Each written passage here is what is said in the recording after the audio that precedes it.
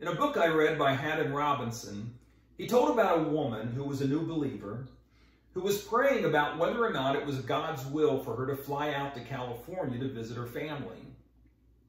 She had been praying about it for several days, but she had not yet received clear direction. And one morning as she was praying, as she was kneeling by her bed, and at one point she lifted up her head and she looked over at her clock. And the time was 7:47. Well, she knew that 747 was the name of an airplane. And so she was certain that God was speaking to her through the numbers on the clock that she should fly out to California to visit her relatives.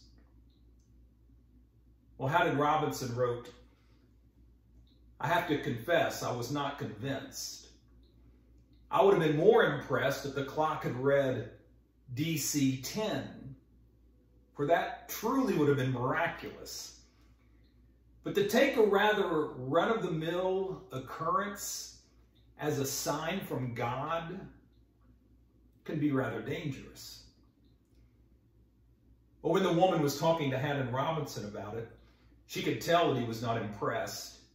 And she said, "Well, don't you think that God can speak to Christians this way?" And he said, "Well, certainly. God can do whatever he wants. Why, in the Bible, he once spoke through a donkey. But that doesn't mean I'm going to walk out to the barnyard every time I want direction from God."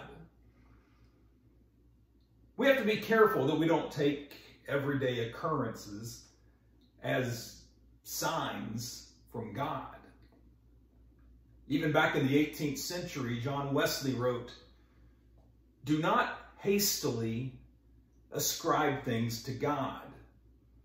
Do not easily suppose that dreams and voices, impressions and visions and revelations to be from God. They may be from him, they may be nature, or they may be from the devil. So do not believe every spirit, but test the spirits, whether they be from God." Thank you for watching, and be kind.